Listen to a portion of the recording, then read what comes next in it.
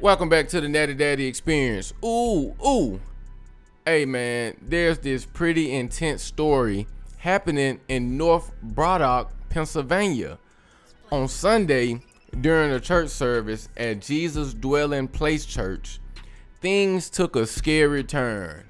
A man jumped in front of the pastor, Pastor Glenn Germany, with a gun, apparently trying to shoot him.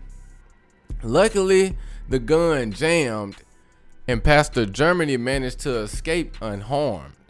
The church live streamed its service, so they actually captured the whole thing on video.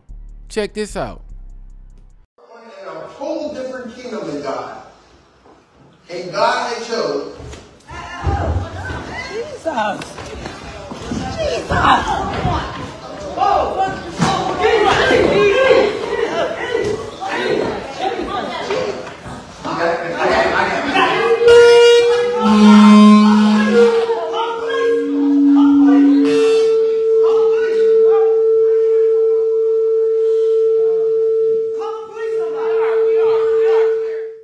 Pastor Germany said he never seen the gunman before, or he never noticed him coming in and out of the church. He never even made eye contact with him. But then during the service, the man suddenly appeared at the front of the church with a gun and aimed it at the pastor. Church members sprang into action and one brave man tackled the gunman, disarming him. Kudos to you. Pastor Germany called this man a hero, saying he could have lost his life in the struggle but chose to protect everyone else.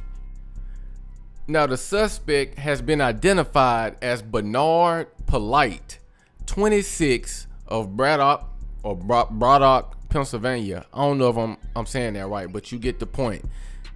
You can't trust a nigga named Bernard and Polite in the same sentence, or anybody with the last name Polite.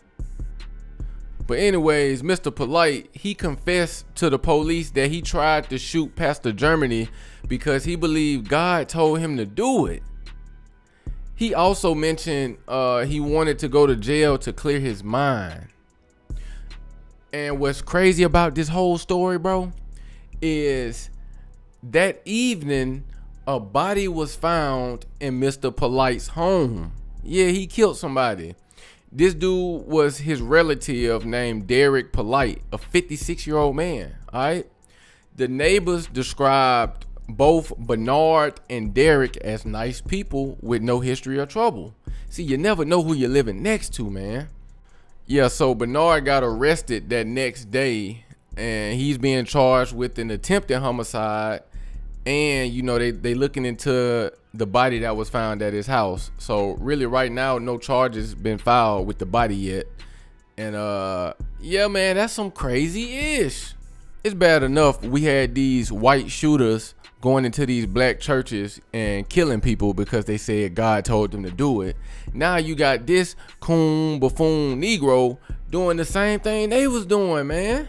Is life that bad where you really want to go to jail to clear your mind instead of going like on a nature trail walk or to the park or to the beach? Y'all get in the comments and drop y'all 2 cents. Let me know what y'all think about this. Peace.